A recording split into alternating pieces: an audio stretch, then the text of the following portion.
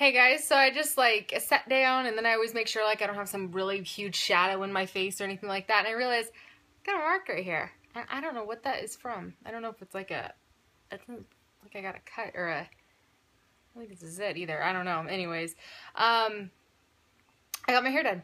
My hair is done. What do you guys think? Oh, okay, so you guys know, I didn't even know for sure if I was gonna get any color. I just kind of want to be like, hey, what do you think? It has been, I think, 2 months since I've dyed my hair, so there was a lot of gray. I get a lot of gray through right here for some reason. Like this section gets gray a lot.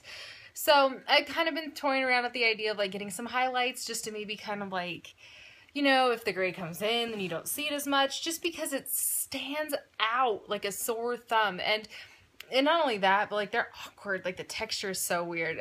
Gray hair is just bizarre. It's so bizarre if you ask me. But yeah, I really, really, really like it. Like if you look like right here, I love the color. I love it. I'm not used to actually being able to see color. You know what I mean? Like it's just, it's so weird. It's so weird. So I'm getting text messages. That's the only con of using my phone. So what do you guys think?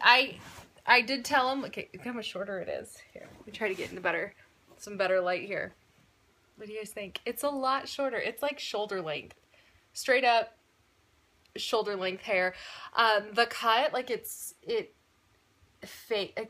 some short pieces up here. I mean, to right here, that's like super duper short. My hair grows so slow, so I'm a little nervous about it. Overall though, oh my gosh, it feels so much better. It feels like it's 5 times thicker, no exaggeration.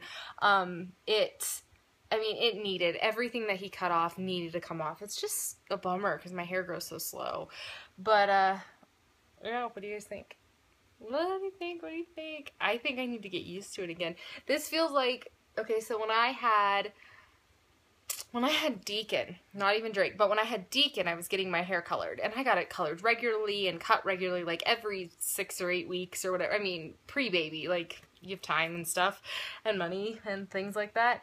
And this is kind of bringing me back to that because this is kind of what it was like. But I wanted to show you guys. Thank you for all of your input. A lot of people suggested like an A-line, and I think like all said and done, that's kind of what I have here.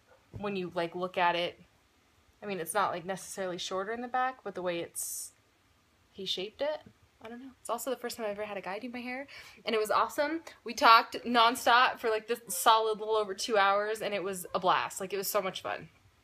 He's fantastic. So now that I see it in the video, I like it even more, I think. What do you guys think? Okay, anyways, I'm gonna hush. I gotta go to football practice early tonight because he's gotta go weigh in. Hey, I need to do a day in the life video. You guys need to know what my life has been like. That, and when I don't do them, I feel like kind of disconnected from you guys, and I don't like that feeling either. So let's all come back to being like a close family. That makes sense. It sounds corny, but I love YouTube. And then my hair is just my bangs. He did give me, okay, they're not, can you see them? So like if I put my hair in it all goes in a ponytail. Okay, so we sat down and I said, it all has to be able to go in a ponytail. I'm a mom. I rarely do my hair. Like, it needs to be able to go up. So it does. It goes up. I think some of these pieces might fall out for a little while, but yeah. All right, anyways. I'll shush. Bye, guys.